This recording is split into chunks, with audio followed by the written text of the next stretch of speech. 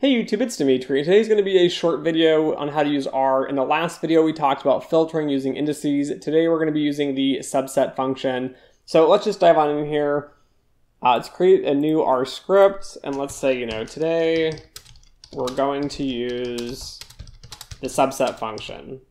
So the big difference here, right? So in the last video we used indexing, or you could say we use indices, but in this video we're using the subset function, and the only difference between these two is going to be the way that R actually handles the NA terms. So we talked about NAs before, we talked about indexing before, but let's just give an example here what I mean. So we'll create some value called A, and we're going to assign a vector to it. We'll say, okay, 72, 18, 65, NA, 35, NA, and we'll run that. And we'll create something else called old, and we'll say, okay, A is going to be, we're going to do some filtering based on the index here, again, which is covered in the last video. So if you don't understand this, please go watch the video before this, which is episode 15. But again, if A is going to be greater than 30, so let's just say these are ages here. If your age is greater than 30, you will be old just like me. And so we're going to run that here, and we're going to print out old. And down here, right, you see, okay, 72, 65, NA, 35, NA. So it dropped the 18 because it was the only age that was less than 30. And what we're going to do here now is, notice here that we have two NAs. And just to make this a little bit clearer here, so for clarity, we'll do the opposite example as well. So we're going to say, okay, let's call this young. We're going to say, okay, if A, looking in the A vector, if A is going to be less than 30, we'll run that. And we'll print out A. What do we expect to see here? So you can see what I'm talking about.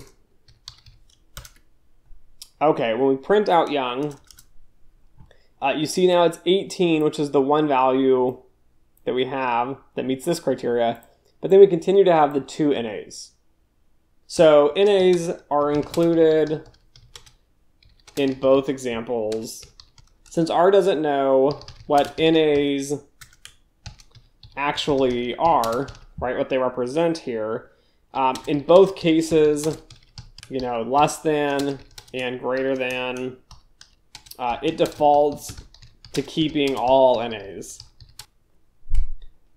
So the real advantage here of using, again, like I mentioned at the beginning here, subset, so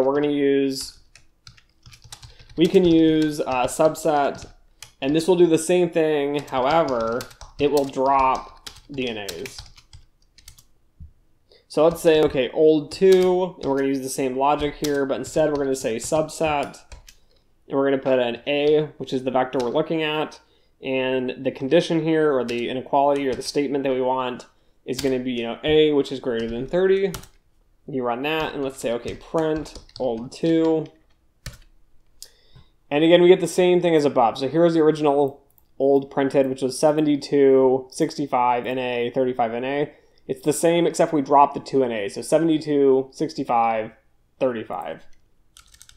And then just as a final example here to show you the opposite. So young 2 is going to be, subset. And we're going to say A, but we're going to say A is less than 30 now. And you run that. And then we print out young 2. And again, here you see we just get 18. So before we got 18, but we ended up getting two NAs, now we just get 18. So anyways, I hope you enjoyed this video. This is really the only difference with subset function instead of using indices, as we've seen in the last video and the few examples in this video. Only real difference here, if you want the NAs, you can use indices. If you don't want the NAs, you can use the subset function. So anyways, thanks for watching, and as always, until next time.